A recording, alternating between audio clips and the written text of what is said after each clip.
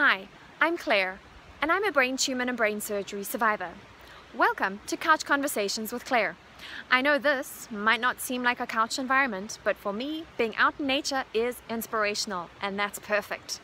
The key intention of Couch Conversations is all about connecting and providing resources in the form of short videos and blogs to individuals looking for this type of information on a personal note from a survivor. What I'd really like to do is to provide these resources in a form of a positive support. So let's get started. Today's topic is all about the next steps that happen after those words, "You have a brain tumor." Those words that can often make the world stand still for a moment in time. I know for me, the day afterwards, I was on a huge quest and a search for information. I wrote a blog about this topic, which you can find on my website, twosteps.ca, which shows you all the information resources that I found very helpful to help me find information on my brain tumor.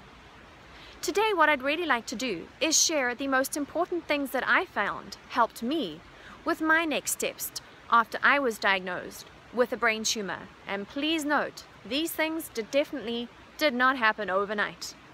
The first thing that I did was to surround myself with a very confident and positive medical team. The second thing that I did was to lean into my family and friends for support. Thirdly, what I did was to learn to become my body's own advocate, a very important thing. I also learned and sought out and wanted to connect with people who had walked in the same path that I had walked. I wanted to be able to connect with them, and I did this by searching for support groups, whether it would be online or in person. So perhaps ask your medical profession for what you can find, or search online and see what you can find. And the fifth thing, which took me a lot of time, was to actually learn to live day by day and step by step. After such a diagnosis of any kind, I think, such as this, it's very hard. There's a lot of unanswered questions, there's a lot of what ifs, there's a lot of whys, and learning to live in the moment makes this a little bit easier. But this, for me personally, took a lot of time, and I think for every individual, it takes them a while to figure out the best way to do this.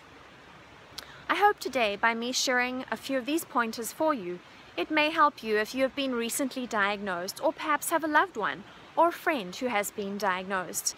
Feel free to visit me at twosteps.ca to read the blog, subscribe to my newsletter, or for more resources. Strength and gratitude. See you soon.